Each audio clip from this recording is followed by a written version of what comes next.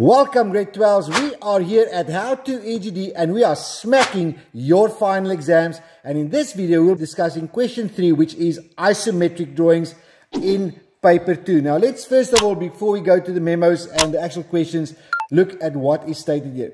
The isometric will be complex with isometric and non-isometric lines as well as auxiliary views, circles and sections.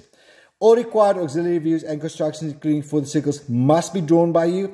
Hidden detail must only be shown if required. Let's have a look at the actual question that was asked last year. So here it is. It's in the download in the description below.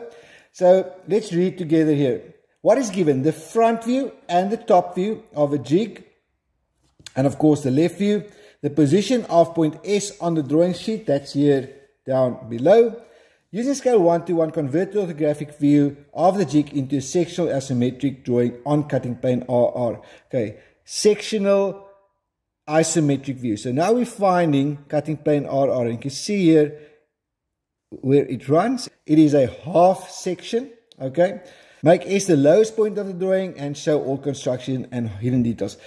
Take time, ladies and gentlemen, when you get to this question. Why? Because it is 40 marks and you know you are going to get an isometric drawing. You must be able to draw these drawings with absolute confidence. Okay, so you know you're going to get this question. Make sure you are well prepared to answer this question in full. If you look at the actual assessment criteria at the bottom, you'll see what are they giving marks for. The placement.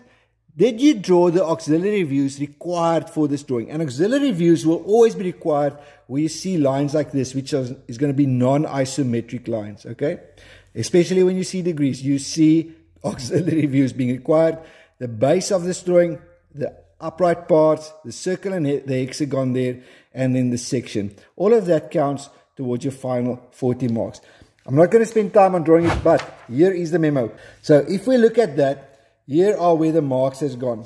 You'll see auxiliary views on top, necessary to get your angles correct, as well as that hexagon. Always, when there's a hexagon, you're going to need your auxiliary views.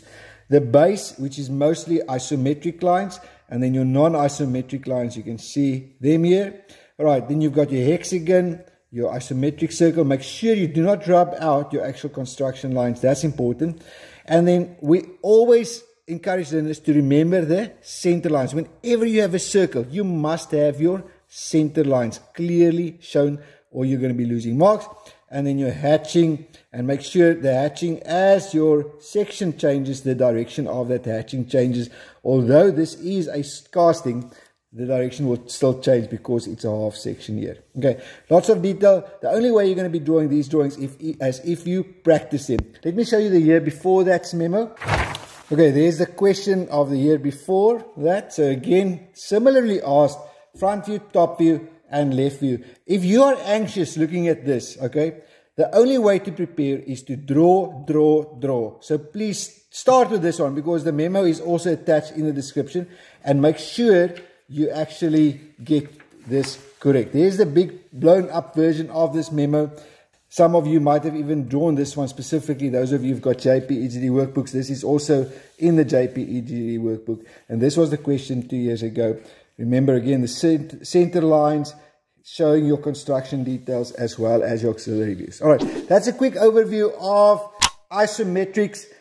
The only biggest hack on these is to absolutely draw them as much as you can leading up to your final exams. We're going to have a look up next at your mechanical assembly, which is 50% of your paper 2. See you next time.